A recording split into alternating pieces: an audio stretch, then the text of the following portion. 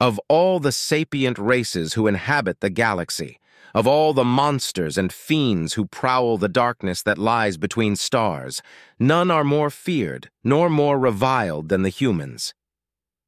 There are many reasons for this, but the most obvious of them is their appearance. For you see, due to some twist of fate or cruel evolutionary joke, humanity's mere semblance inspires terror and disgust in all who look upon them. They're the universal image of death, and they have always been hated for it. To the warps, they look to be infested with parasitic horrors, reminiscent of a terrible pestilence that wiped out the first Warpian extraplanetary colony. To the Ool, they appear remarkably similar to mammoths, mythological creatures who bring plague and famine wherever they tread. To the Orlar, their shape dredges up ancestral memories of long-extinct predators. To the Heron, they resemble festering corpses. On and on it goes, a dozen other twisted coincidences. Every single species seems to have one reason or another to avoid mankind, one reason or another to feel repulsed and afraid at the mere sight of them, and that's even without their long and bloody history. The humans did not ascend to the stars naturally. In fact, they may never have been able to at all. They were discovered by the Thraxian Commonwealth during the height of the Thraxian-My-Lai War, though it is believed that the Commonwealth higher-ups had been aware of them for some time prior to first contact. By that time, humanity had already pushed themselves and their planet to the brink. Years of consumption, pollution, and war on a global scale lead to economic and ecological collapse. The oceans turned lifeless, formerly fertile soil became eroded, and the climate system was thrown into chaos. Through the mass extinction event, their civilization clung on to life by a corporate thread, the impoverished ruins of society only surviving through indoor agriculture, water desalination, controlled environments, geoengineering, and sustainable energy. The Thrax were horrified, both by the appearance of the humans and by what they'd done to their own world.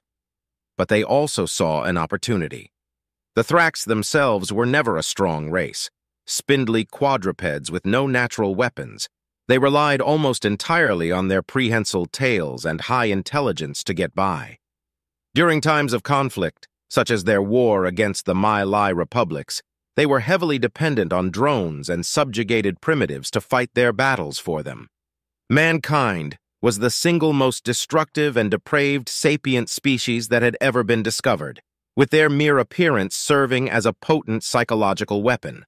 The Commonwealth wanted them, and as the central economic powers of the Milky Way, they tended to get what they wanted. They offered the humans primitive FTL technology and welfare aid in exchange for their service. Humanity would be propelled into the space age and would be given the tools necessary for restoring their withered home. But in return, they would serve as the Thrax's mercenaries. The Commonwealth merely wanted to use their new allies as shock troops against the republics, but the humans would go far further than that. The chaotic governments of Earth not only supplied a steady stream of disposable cannon fodder from their overpopulated slums, but they also utilized some of the most horrifying weapons imaginable against their enemies. After the My-Lai blew up an unarmed medical vessel that may or may not have been deliberately led into danger by the human military, it was code black for them. The humans unleashed a string of horrific pathogens upon the United Republic forces, terrible plagues they snatched from the festering pits of their homeworld and enhanced through genetic engineering. One by one, the My-Lai colonies fell silent as the cold touch of the human pestilence descended upon them, leaving mountains of the dead and dying to rot in the dark.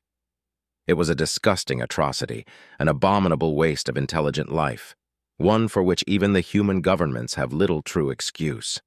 In just 2 months, mankind had taken more lives through their atrocities than all the other factions had managed over the last 7 years of war combined.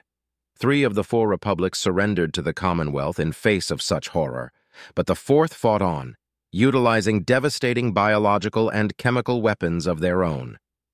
Ultimately, however, it was too little too late, as they would learn when a joint human-Thraxian fleet glassed their largest colony. The 4th My-Lai Republic surrendered, and the Thraxian Commonwealth claimed their victory. though their joy was far drowned out by the horror of what they'd unleashed onto the galaxy at large.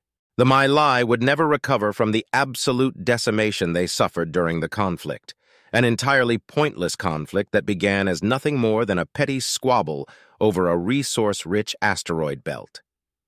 Having lost most of their former territory, along with over half their population, what remained of the once proud republics would ultimately choose to join the Interstellar Federation for the protection it offered.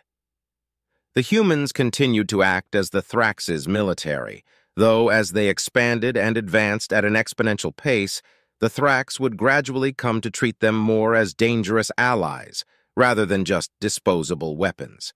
As long as they never acted out against the Commonwealth's interests, they didn't much care what the humans got up to on the miserable little planets they ruled. Other races refused to have any contact with humanity whatsoever, going to great lengths to avoid the monsters that even the Thrax didn't seem to want to deal with. Generations passed and tensions simmered, and still the humans remained isolated from their galactic neighbors. Only emerging from their mysterious territories when the Thrax called upon them, the tales about their kind growing ever more exaggerated over time. More than a century after the Thraxian My-Lai War, the Academy Arcadia would open its doors as the first interspecies school. At first, it only admitted races aligned with the Interstellar Federation, but, in celebration of the long peace that the major galactic superpowers had enjoyed for so long, the sapients associated with the Thraxian Commonwealth would also eventually be accepted. People began to have second thoughts about that decision when they realized that humans were included amongst those species.